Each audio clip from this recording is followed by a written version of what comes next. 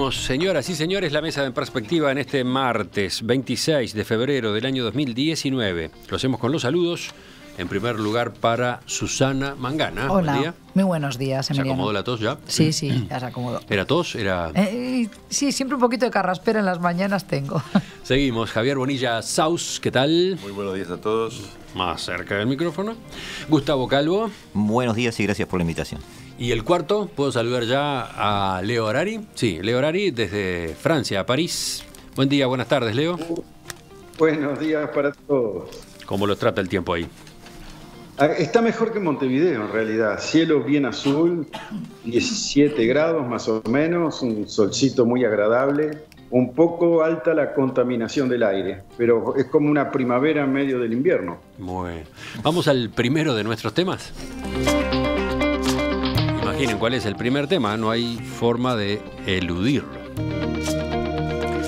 El Grupo de Lima insistió ayer en su pedido a Nicolás Maduro para que deje el poder, pero descartó el uso de la fuerza en la solución a la crisis en Venezuela. En su declaración final, luego de la reunión celebrada en Bogotá, se reiteró la convicción de que la transición a la democracia debe ser conducida por los propios venezolanos pacíficamente y en el marco de la Constitución y el Derecho internacional, apoyada por medios políticos y diplomáticos sin uso de la fuerza, y estoy leyendo textualmente.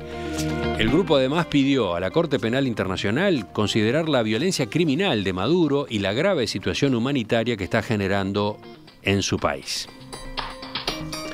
Juan Guaidó, reconocido por más de 50 países como presidente interino de Venezuela, pidió durante el encuentro considerar los niveles más altos de presión y acción para remover al gobierno de Maduro. Se trata de un régimen forajido, cuyo complacencia con grupos irregulares, como el ELN, como la guerrilla, redes de narcotráfico, crimen organizado, ha puesto claramente en evidencia el talante de ese régimen. Ser permisivos con la usurpación de poder que ha llevado adelante este grupo sería una amenaza para la democracia de toda América. El vicepresidente de Estados Unidos, Mike Pence, que también participó de la reunión invitado por el presidente de Colombia, dijo que espera una transición pacífica hacia la democracia, pero insistió en que todas las opciones, incluida la militar, están sobre la mesa. Pence, además, hizo un planteo concreto para que reconozcan a Guaidó los países que todavía no lo hicieron y mencionó en ese sentido expresamente a Uruguay y México. Bueno, esta era la expectativa principal ayer, teniendo en cuenta lo que había ocurrido 48 horas antes. El 23F, el intento fallido de ingresar con ayuda humanitaria a Venezuela a través de las fronteras con Brasil y con Colombia concretamente. La ayuda humanitaria ingresó mínimamente, pero en definitiva quedó bloqueada. Hubo violencia, hubo enfrentamientos, hubo heridos, hubo muertos, hubo 2 camiones con esa ayuda humanitaria incendiados en un episodio confuso arriba de uno de los puentes, y hubo también la decisión del gobierno de Nicolás Maduro de romper relaciones diplomáticas con Colombia. ¿Qué dicen ustedes? ¿Por dónde empezamos? Ubicando un poco más completamente el contexto. Claro, el problema que tenemos aquí es que todo el mundo habla de algunos argumentos que en realidad no son el fondo del tema. Esto me hace acordar mucho al Brexit, ¿no? Es decir, todas las semanas pasa algo, pero el fondo del tema sigue sin solucionarse. Y aquí sucedió un poquito lo mismo. No quiero caer, Emiliano, en este virus que nos ha tocado a todos de tratar de hacer cronologías que nos llevan hasta principios del siglo XX, a ver qué pasa con Venezuela, ni empezar a ver buenos y malos por todos lados. Aquí estamos hablando de un gobierno que ha restringido libertades, un gobierno que es de hecho un gobierno autoritario, que emergió de elecciones muy discutidas, es decir, ya hay un consenso bastante general de que no fueron legítimas ni limpias. También hay un autoproclamado presidente, es decir, una clase política minoritaria como clase política, pero clase política al fin, que se rebela frente a ese gobierno, que se declara como un poder paralelo, y ese mismo caos de Venezuela lo vemos también en su entorno. Es decir, los países no van a la OEA a resolver nada, se reúnen en algo que se llama el Grupo de Lima, que después hace una reunión específicamente para recibir al vicepresidente de un país y ver las medidas concretas que él trae, cuando ese país no es integrante del Grupo de Lima.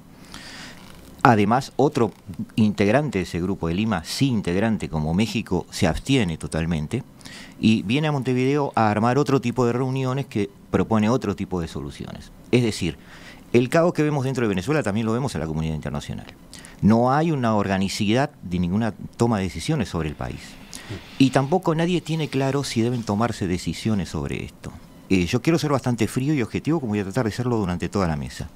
No se trata aquí de utilizar las mismas excusas que usan Guaidó y Maduro, es decir, acá no hay legitimidad de nadie, es decir, si se han falseado elecciones, si alguien se autoproclama presidente sin un solo voto que lo diga, si alguien además, por la vía de los hechos, pretende introducir camiones, manifestantes, algún tipo de barcazas, se intentó hacer, incluso por algún avión que fue retenido, materiales dentro de un país intentando forzar al gobierno de hecho de ese país. Está entrando en un juego de poder, y esto es un juego de poder y hay que analizarlo así. O sea, podemos relatar un montón de resoluciones de Naciones Unidas, sobre todo la Asamblea Anual del año 2005, donde habla de la posibilidad de proteger a los pueblos y base a eso poder intervenir en países, incluso hay toda una descripción de eso. La UE no tiene nada parecido a eso, pero no es el tema. El tema es el juego de poder, y eso es lo que hay que analizarlo desde ese punto de vista. Para seguir agregando contexto, Leo, te escuchamos. Bueno, es un poco con el mismo estado de ánimo de Gustavo. Yo me di cuenta, incluso perdiendo el sueño, de que cuando trataba de ordenar toda la cantidad de información y análisis que hay, caían automáticamente en trampas. Y eso me ponía muy mal, hasta que me di cuenta que eran trampas que las llevo adentro. Entonces las voy a compartir por las dudas que también resuene en algunos de nuestros auditores. Yo encontré 3 trampas que nos impiden pensar claramente el tema. Una es la que se llama la trampa de la Guerra Fría, que es la que intenta ordenar las cosas en 2 bloques, como hacíamos antes. De un lado están los americanos metiendo de vuelta la cuchara, como lo hicieron otras veces. Del otro lado está China y Rusia, que tienen intereses reales en el petróleo y en las inversiones que han hecho. Y eso nos lleva a errores en el ordenamiento de la información que hay, porque estamos mezclando cosas, ya no estamos en la Guerra Fría. Otra trampa que es la de la legalidad, de la que Gustavo mencionó un poco. Uno empieza a pensar, bueno, las elecciones fueron buenas, no fueron buenas, tiene derecho Guaidó a hacer lo que hace, no lo tiene, y eso está obsoleto, ya pasó. Estamos ahora en una situación de confrontación de fuerzas. La legalidad quedó atrás, no hay ningún tribunal que esté tratando de dirimir quién tiene razón o no, ya pasó. La legitimidad va a inventársela el que gane, o sea que es algo para adelante, no para atrás.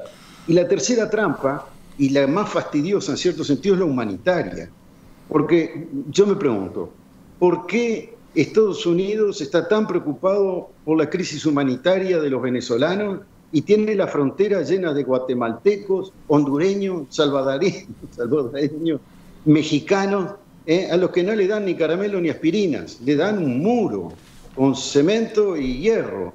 Entonces, no es verdad que esto sea un elemento determinante para conmover a los Estados Unidos, de manera que ni se puede uno alinear con respecto a un bloque, ni pretender que hay una legalidad de un lado, ni que la crisis humanitaria sea la verdadera razón. Esos fueron los 3 problemas que tuve que resolver antes de tener una opinión sobre el tema, que me la guardo para más adelante. Sí, enseguida iremos a eso. Ahora, Susana también, sí, en la primera parte, bueno, a mí me agrega otros puntos. Claro, a mí me interesaba, como alguien que presta atención a la visión que se tiene muchas veces de algo que nos preocupa aquí desde otras latitudes, me preocupaba saber qué se opina de la situación de la crisis venezolana, por ejemplo, a nivel de los países que tienen mucho interés en Venezuela y que son los que están apoyando, por lo menos a nivel internacional y en distintos foros multilaterales, la posición del gobierno de Maduro, que son, francamente, al día de hoy, creo que son Rusia y China, claramente. Por supuesto, y Cuba, ¿no? Cuba, no, obviamente, aquí en Latinoamérica, Cuba, tenemos también a Irán, pero Irán tiene otros problemas también a resolver. Incluso ha renunciado su ministro de Relaciones Exteriores, un hombre fuerte del régimen, todavía no sabemos bien por qué, no ha argumentado bien su salida, pero ya está anunciada. Entonces, a mí me llamó la atención que me llamaran, te comentaba fuera de micrófono, desde un conjunto de de canales de televisión globales de China que tienen, digamos, sus noticias en distintos idiomas. Se ve que con esa intención llegar a otro tipo de comunidades establecidas en China, pero también a nivel de Asia. Y bueno, me hicieron una nota vía Skype con un periodista que es pakistaní, que habla muy buen inglés, y me hicieron una nota sobre la crisis de Venezuela, y ahí claramente el periodista tenía esa visión de que la ayuda humanitaria es un show, que es un show mediático para afear al régimen de Maduro y de alguna manera alentar a esa intervención estadounidense. Es decir, como bien decía Leo, como también apuntaba Gustavo, aquí hay distintos intereses, ¿no? El gobierno de Maduro le debe entre 50.000 y 60.000 millones de dólares a China. Claramente China quiere que continúe Maduro, porque de lo contrario nunca va a haber un retorno de esa inversión, de ese dinero que cedió. Y también la visión de países árabes, me interesó mucho la opinión, y musulmanes, mezclo rapidito, la opinión de un editorialista que yo sigo mucho en Al-Sharq el-Awsat, Oriente Medio es el conglomerado, tienen versión inglesa, versión en árabe, y se publica en Inglaterra. Y él decía, estoy resumiendo su análisis, su línea de argumentación era: ilógico que Maduro va a ser apoyado por aquellos otros que son también regímenes autocráticos, dictatoriales. Dice, porque ese tipo de personajes políticos no asumen un fracaso y sienten que si se van es un suicidio político. Sienten que han fracasado y eso no lo van a aceptar. Ni, por ejemplo, Bashir de Sudán, decía él, ni tampoco Maduro de Venezuela. Y me gustó esa forma de pensar, ¿no? Que Maduro seguramente en su cabecita es incapaz de ceder poder. Y ahora Javier. Bueno, sí, comparto gran parte de lo dicho por los colegas, pero no tengo algunos matices. No sé por qué Leo habla de trampas. Creo que en realidad yo no le llamaría trampas a tres formas de abordar la problemática, que no son forzosamente tramposas. Es decir, no hay otra forma. Es decir, tener una situación legal absolutamente transparente, entonces no tendríamos problema. No es que sea una trampa. Efectivamente, si nos ponemos a discutir jurídicamente quién es el más legítimo, si Maduro, ahí sí estaríamos capturados por una suerte de juridicismo absurdo. Lo de la emergencia humanitaria, bueno, sí, pero no es la misma situación la de Venezuela que la de la frontera con Estados Unidos, que me disculpe Leo, conozco bien el terreno. En fin, quiero decir que yo preferiría ir más bien a un análisis, quizás, a pesar de lo que dijo mi colega sobre los discursos hacia atrás, aquí hay una referencia histórica que hay que hacer. Es decir, es un régimen que está resistiendo en un proceso de descomposición repugnante, para utilizar un adjetivo liviano, después de que hace 18 años o 19 años que está en el poder. Esto se montó en 19 años. Esto se llama el señor Chávez.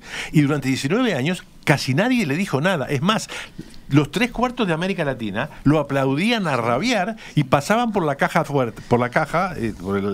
a recoger el cheque, ¿no? Entonces, me parece que la cuestión está ahí. Ahora, por lo menos de lo que salió de la reunión de Lima, a mí me tranquilizó que no había todavía más rumores militaristas, que no creo que sea el camino para recorrer. Es decir, que Maduro sea una bestia, que Maduro sea un dictador, que sea todos los adjetivos que usted quiera, no puede justificar que la reacción contra él tome los mismos caminos. Me parece que es un principio del cual no deberíamos bajarnos. Por lo tanto, si bien la declaración, en algunos sentidos, salvo 2 o 3 puntos, por ejemplo, el convocar a la justicia internacional, me pareció que era un nuevo paso que no se había dado todavía. Sí.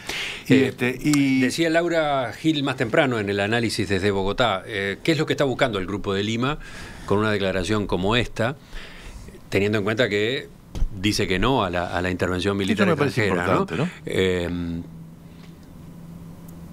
¿Cómo se entiende? Por lo visto, además, hay diferencias en su interior, quedaron de manifiesto a partir de la presencia de Mike Pence a instancias del presidente de Colombia. ¿A dónde va el Grupo de Lima? Por ejemplo, decía, con esto de solicitar a la Corte Penal Internacional que tome en consideración la grave situación humanitaria en Venezuela, la violencia criminal del régimen de Nicolás Maduro en contra de la población civil y la denegación del acceso a la asistencia internacional que constituyen un crimen de lesa humanidad. Con un planteo como ese decía, ¿no se está justamente complicándole a Maduro la salida? Ella decía, si se busca que Maduro renuncie, se vaya, se aleje, bueno, más bien hay que hacerle las cosas fácil y no amenazarlo con castigos, por ejemplo, de la Corte Penal Internacional. Bueno, yo creo que ahí sigo lo que decía Susana, es decir, los Maduros no renuncian. No. Claro. Eso no existe.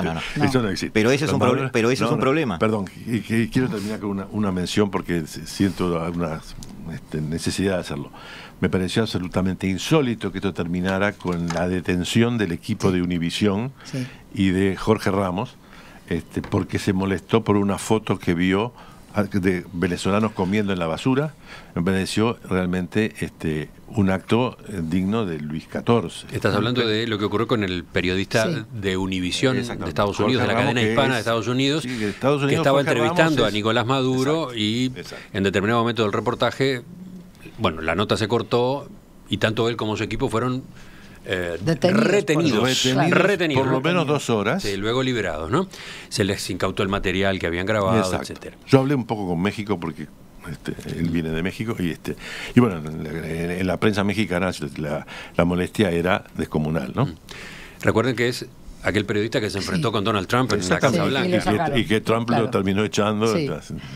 Bueno, no, pero yo decía, citando a Laura Gil, ¿qué busca? ¿A dónde va el Grupo de Lima con una declaración como la de ayer? Lo que pasa es que el Grupo de Lima ahora no es el Grupo de Lima, ahora es el Grupo de Lima más Mike Pence, menos México, Costa Rica que no firma. Es decir, hay algunos vericuetos en los que hay que entrar. Inevitablemente hay que hilar un poquito más fino.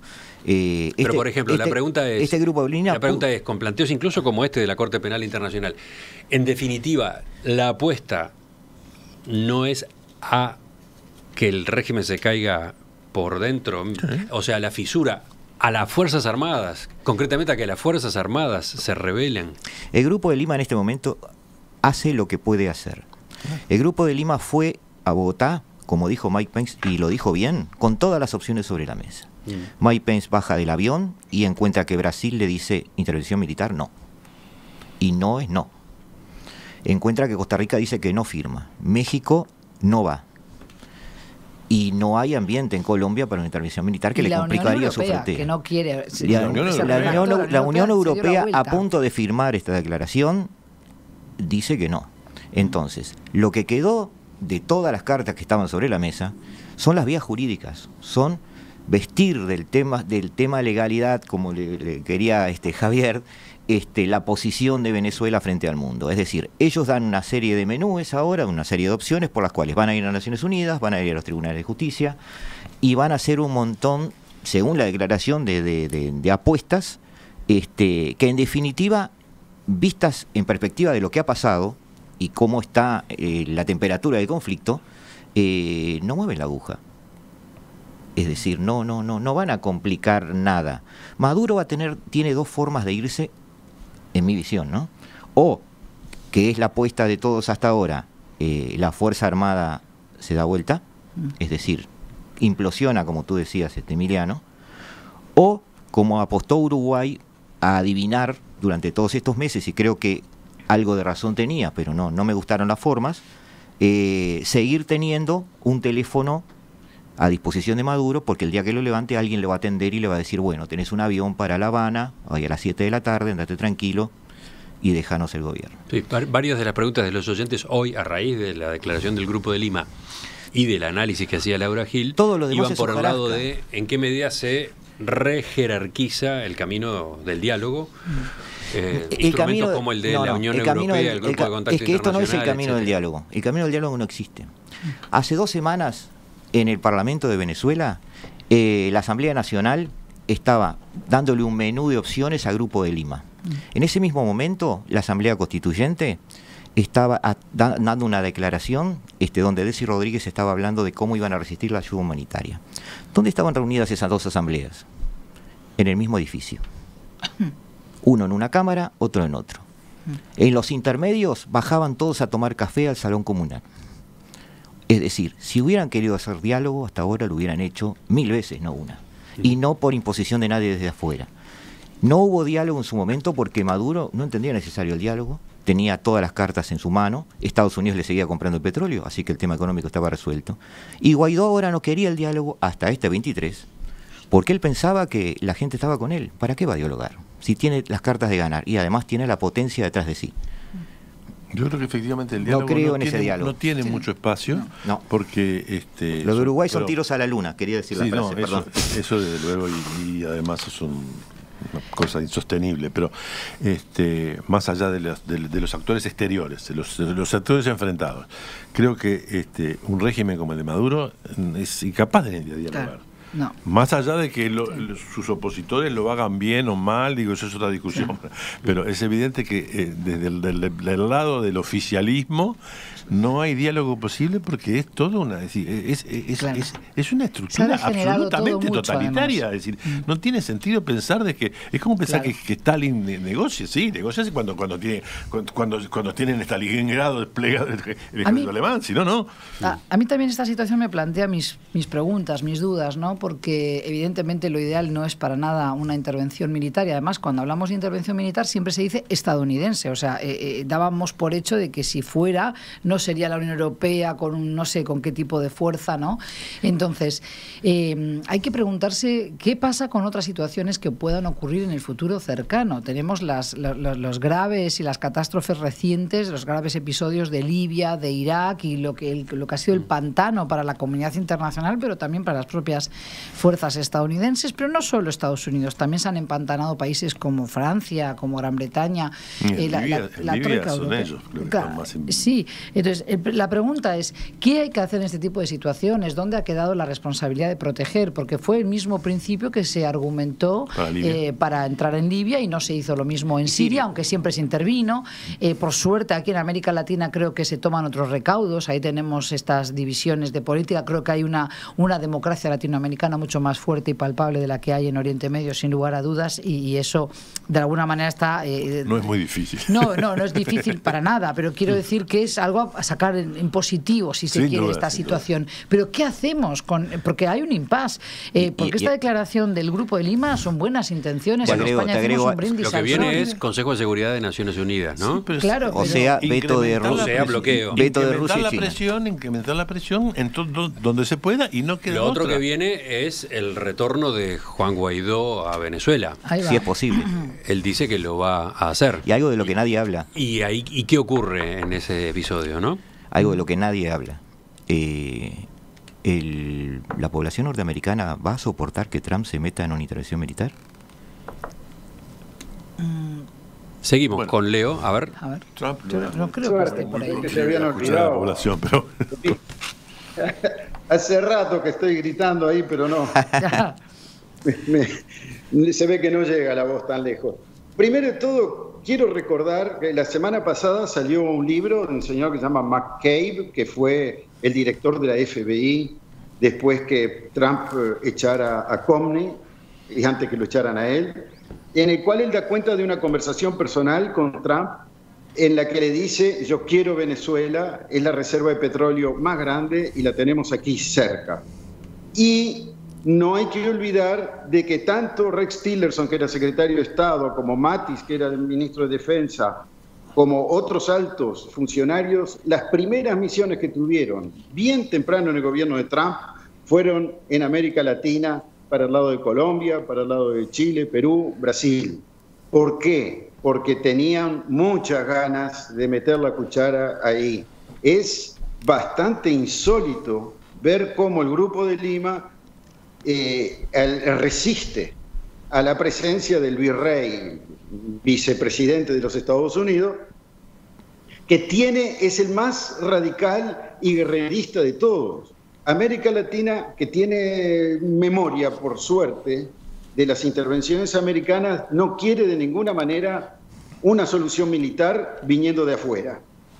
Y esa resistencia tiene sentido. Brasil, que estuvo tentado, también se ve que la cocinaron por adentro y se dieron cuenta que no es muy fácil. Venezuela son más de 30 millones de habitantes, son 360.000 soldados, aunque de vez en cuando alguno pase para el otro lado. Es 1,5 millones de milicias armadas, son selvas y montañas. y tienen al lado toda la experiencia de la guerrilla colombiana que duró medio siglo y que no la exterminaron, sino que tuvieron que negociar con ella. De manera que sería desencadenar un Vietnam. Por eso los países del Grupo de Lima, mismo con toda la bronca que le tengan a Maduro y las ganas de sacarlo de encima, no quieren una solución militar, y eso está bien, y eso es importante. Después, tenía otro comentario más para Javier.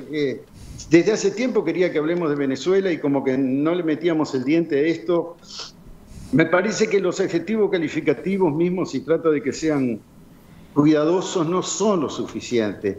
Es increíble lo que está pasando con un nivel de represión tan bajo en comparación con lo que conocemos nosotros, lo que tuvimos en Chile, en Argentina, en Uruguay. Aquí hay represión, hay preso político, pero al mismo tiempo tú mismo decías que no, era Susana, en el mismo edificio estaba la gente de Guaidó y la gente de Maduro, cada cual en su propia reunión. Sí. Y echan periodistas, pero entran y hay prensa. No es una situación estalinista de ninguna manera. Es, como todos los fenómenos nuevos, una mezcla posmoderna en donde cada cual trata de mantener la cara. A eso hay que tomarlo en cuenta también, porque es un elemento que va a incidir en la salida posible en el futuro próximo. Eso agrega otra opción al futuro, ¿no? Los 3 millones de venezolanos salen porque está fácil la vida en Venezuela, digamos. Estamos diciendo cualquier cosa. Salen, cada año salen 1 millón, 2 millones de Maduro es un blando, para Estados Unidos, y le ponen un muro. Yo no comparto el relativismo de Leo, pero de ninguna manera. Inaceptable. Leo, admiro tu malo pero poquito. Admiro tu relativismo. Quisiera hilar fino solo en un concepto muy chiquito y dejo a los demás. Cuando decimos Estados Unidos quiere el petróleo venezolano, es decir, yo ni por asomo estoy pensando en una invasión norteamericana ni nada que se le parezca. Es decir, Estados Unidos tiene el petróleo norteamericano sin estar allí. Claro. Porque Venezuela, de todas formas, se lo está vendiendo. No hace lo que nosotros sí hacemos. Es decir, Venezuela no tiene una refinería. Nosotros sí la tenemos, por ejemplo. ¿Tá? Por lo tanto, tiene un convenio y siempre ha tenido una especie de imposición económica de que el petróleo se refina por compañías británicas o norteamericanas. Por lo tanto, lo único que necesita Estados Unidos en su patio trasero, frase que tanto disgusta, es un gobierno que le sea afín, que no le complique la vida. Y eso lo encontró en Guaidó, que no es un tipo que estaba parado en una esquina un día y fue a tomar un ómnibus. Es el segundo de la línea de sucesión. O sea, tampoco vamos a quitarle protagonismo a alguien que en realidad lo tiene, no es un Leopoldo López. ¿Ah? Entonces, como dice Leo, las cosas no son ni tan no muy, pero también eso agrega, después de lo que dice Leo, otra opción a la mesa. Es decir, puede ser que no pase nada, que 10 años después estemos hablando de un régimen autoritario, que como por ejemplo el de Singapur, demora décadas en el poder. Sí, pero no creo que eso pueda pasar semi-aislado, porque por supuesto China y Rusia le van a proporcionar todo lo que necesite. Y Cuba estuvo así 60 años. 60 años. 60 años de horror. Y bueno, pero es una opción. No digo que deba ser, pero en este análisis nosotros tenemos que hablar de lo que es, no lo que debiera ser. De lo que debe o lo que no debe ser, porque evidentemente no somos tampoco los jueces ni verdugos tampoco. Pero a mí me parece que no están ya dadas las condiciones, como esto se tiene que decantar hacia algún lado. No, yo también lo pienso, pero es una opción. ¿Y la opción de las elecciones? ¿Nadie la está manejando? Justamente, eso te iba, no te iba a tan irreal. ¿Pero qué salida le queda a Maduro? La discusión es cuáles son las elecciones. Bueno, ahí viene el diálogo. Ahí viene la negociación. No es lo mismo diálogo que negociación. Bueno. Vendrá la negociación. Nadie entrega el poder gratis. Lo vio Chile, lo vio Brasil. Maduro, sobre todo, hemos dicho que ese perfil de gobernante no lo hace, porque es suicida en ese sentido. Y lo vimos nosotros mismos en nuestra propia historia. Para negociar. No hay una entrega de poder gratis. Yo creo que esto se va a ir desarrollando, va a ir subiendo el nivel de crispación, de crispación y de tentativa de asfixia. Sí. Pero yo espero que mantengan la retención de los aspectos militares. Hay que pensar un elemento. Esperás que mantengan, que la retención para ingresar en los aspectos militares, que anda por ahí bollando, pero que no creo que nadie esté, ni siquiera Estados Unidos está demasiado interesado en ello, pero en fin. A mí me parece que antes tiraste la idea de las Fuerzas Armadas, ¿no? Hay que saber distinguir, y eso creo que siempre ha ocurrido en este tipo de situaciones, la oficialía, es decir, aquellos oficiales con jerarquía mayor obtienen una serie de prebendas y privilegios que no están al alcance del cabo, del sargento, de la tropa. Entonces, ahí es donde vamos a ver que hay hay